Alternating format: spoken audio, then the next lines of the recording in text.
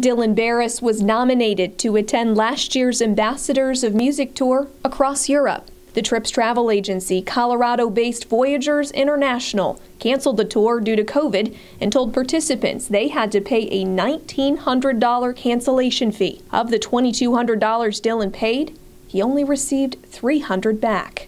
Hundreds of other families, both in Iowa and other states, found themselves in a similar situation.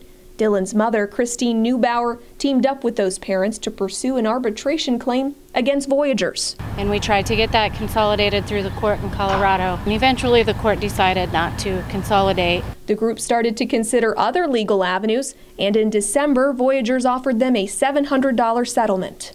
It wasn't enough at that point. You know, like we had already been through so much. Voyagers also faced pressure from attorneys general in more than a dozen states, including Iowa and Missouri.